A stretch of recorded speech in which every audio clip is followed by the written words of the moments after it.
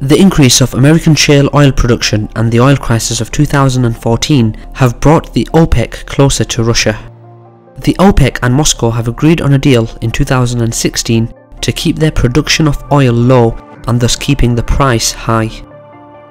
The deal, known as the Vienna Alliance by analysts, brought together 24 countries and produced 47 million barrels of oil a day, or almost half of the world's output. If bringing Russia in OPEC negotiations has proven to give the organisation more weight on the international market, the relations between the organisation and Moscow comes with a lot of ups and downs. I'm your host Kasim, and thanks for joining me for another KJ vid. In this video we will discuss Russia's involvement in OPEC. Just before we start, please kindly visit our website kjvids.co.uk and subscribe to one of our subscription plans to get unlimited access to our content and the full transcripts of these reports. We have left a 50% unique discount link in the description below.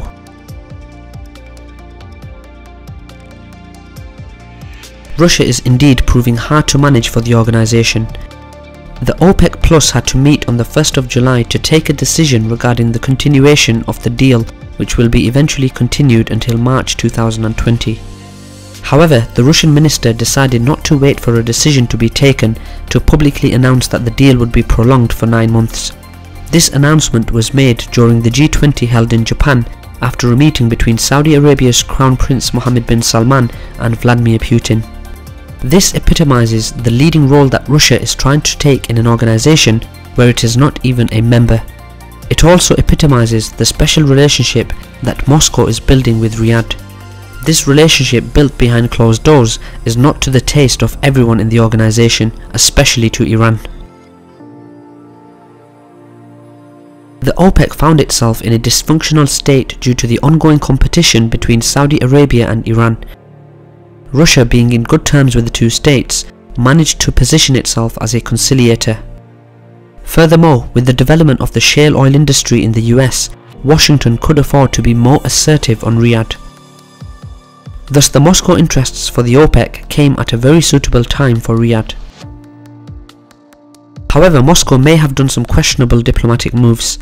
Russia meeting with Saudi Arabia to discuss about major issues beforehand seems to irritate other OPEC members and especially Iran. Iran might then be less thrilled about having Russia having such an important role in the organisation. However, Tehran has no interest in blocking the deal. Being targeted by sanctions, low production and high prices are in its interests. According to analysts, Russia is pulling a lot of effort in fostering Saudi Arabia to keep playing its regulator role in order to avoid a crash similar as the one from 2014. Additionally, Saudi Arabia has publicly stated that it was interested in diversifying its energy supply and thinking of moving towards more LNG. Moscow and Riyadh have been said to discuss about LNG imports coming from the Russian Arctic. A state that has a lot to lose is China, as it is the biggest importer with 10.6 million barrels a day in April 2019. It is thus the state that is the most impacted by the OPEC strategy. The OPEC and Russia then run the risk of seeing China getting closer to other importers or to develop other sources of energy even more.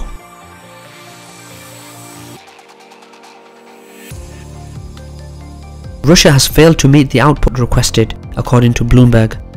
Russia's compliance was only at 80% in comparison with the rest of the OPEC, which was at 150%. Russia seems less enthusiastic at diminishing its oil production in order to keep prices high than the OPEC countries. Russia has committed to reduce its oil production of 230,000 barrels a day, while Saudi Arabia has agreed to reduce its production by 320,000 barrels a day, although it already produces 1 million barrels a day less than in 2017. Other countries such as Iran, Libya and Venezuela were exempt from cuts, but this exemption results more from economic realities and sanctions than national political agenda. Putin's entourage is divided when it comes to cutting oil production. Alexander Novak, the Minister of Energy, wishes to cut oil productions in order to keep prices high, while Igor Sechin, the CEO of Rosneft, wishes to produce hefty amounts in order to have high beneficiaries. The strategy of keeping oil output low in order to guarantee oil prices might prove to wear itself thin. Indeed, the OPEC countries and Russia already started to lose some share on the international market as the US and non-OPEC countries are increasing their offers. Saudi Arabia's goal is to increase the price at $80 per barrel. Before the G20, Putin said that he would be fine with the barrel falling at $60. Russia has a flexible currency which allows more resilience as the oil prices are falling.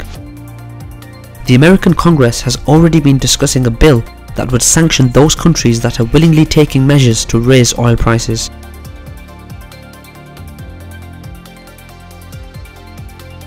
The only thing that unites OPEC countries is oil. Within the group, tensions are rising, mainly between Iran and Saudi Arabia. Saudi Arabia getting closer to Russia might leave Tehran with an even deeper isolation feeling, which might fragilize the organization. As the production from other countries such as the US rise, the impact of the OPEC on prices might be less consequential. The outputs could have some negative effects on the OPEC states' economy. Hence, states within the organization with a wealthier economy such as Saudi Arabia could give up on this strategy as it can afford lower prices.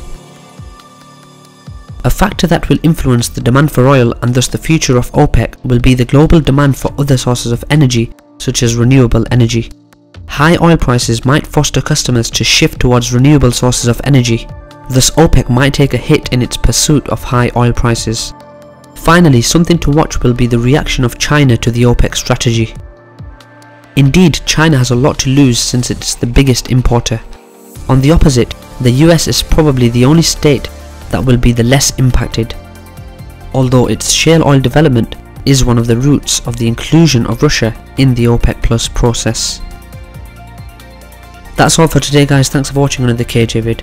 We hope you enjoyed the video and would love to hear your thoughts in the comments below. Please don't forget to visit our website kjvids.co.uk and become a subscription member, which will give you unlimited access to all of our content and the full transcripts of these reports. We have left you a 50% discount link in the comments below. Thanks for watching again and see you next time.